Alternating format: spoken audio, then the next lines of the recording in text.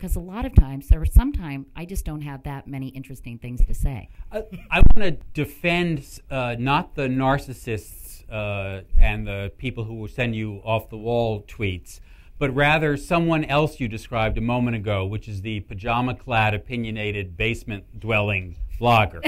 that species that's no longer... Is that where you write your HuffPost postings, my friend? Exactly. I am that man.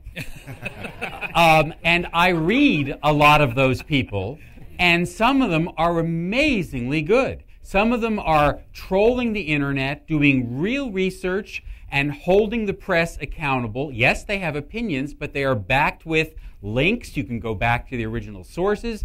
It's tough and alarming, and the attitude that comes with it is sometimes off-putting. There's a lot of snark and a lot of bitterness, but there's also a lot of very useful, informative stuff.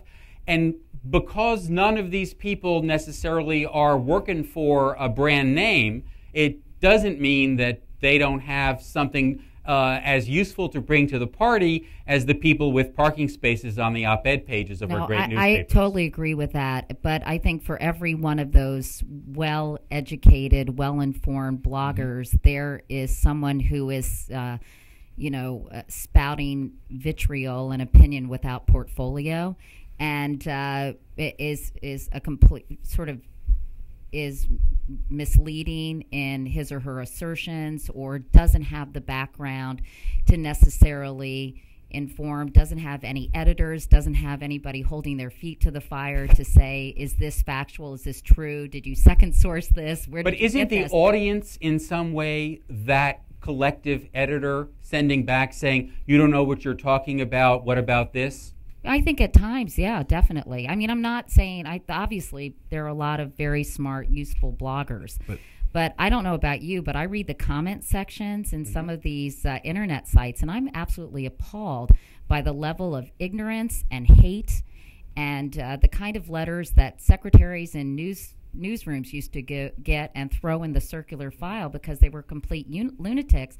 And now they live on in perpetuity because they have a forum. And I think some of that is really damaging to civil discourse and to sort of, our ability to have a civil conversation about important issues. Absolutely. And some of that becomes fact then, even though it is not. And it That's hasn't true. been sourced. And all of a sudden we're running around trying to make sure that people game the system and inject stuff in it in order to masquerade as information. Absolutely. But that's a big part. I consider a big part of my job is, and increasingly every month, every year, is sifting through what's on the internet and acting like an editor for my audience.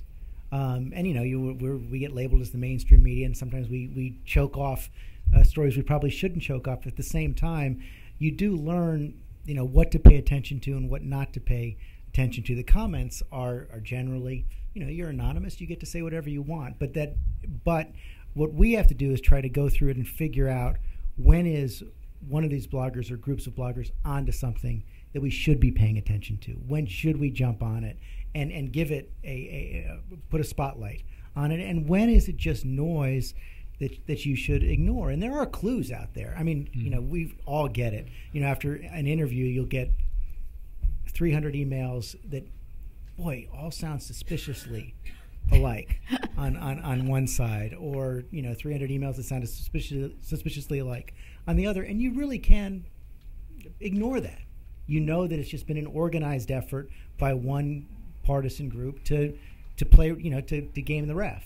And on the other hand, if you go sift through it and you see a unique, interesting voice who's saying something in a way you hadn't heard before, it makes sense to pay attention to it. And you do see a lot of very thoughtful. I'm also, I don't want to paint everyone with a broad brush, but you do see very insightful, thoughtful, highly intelligent things. Just as I love reading the letters to the editors in major newspapers, because sometimes I think those people make a lot more sense than anything that I've read in the previous days. So I think, again, I don't want to be totally critical, but I think some of the stuff is really a little scary. You also made a deft shift there, Mr. Kaplan, when you said on the op-ed page of the newspapers, which is a slightly different function, crucial or even more crucial to political discourse, but not exactly the same as journalism. Wonderfully, there's a lot of young people here in this room, and I'm sure you've learned, if you're pitching a freelance piece, magazine, or to whomever, the editors want to know if you can write, but they want to know what your standing is to do that piece. Do you have special knowledge? Why should the assignment go to you? Have you done special research, journalistic, that kind of stuff? And that's what's missing with a lot of the online stuff. People with a global platform with little demonstrable standing to weigh in on some of the stuff. And if there's ways that we can help or some other mechanism can help in being the curator for that information, I think that's probably a useful function. I want to just add one more piece to this, unless, Rick, you wanted to. Okay, one more piece as we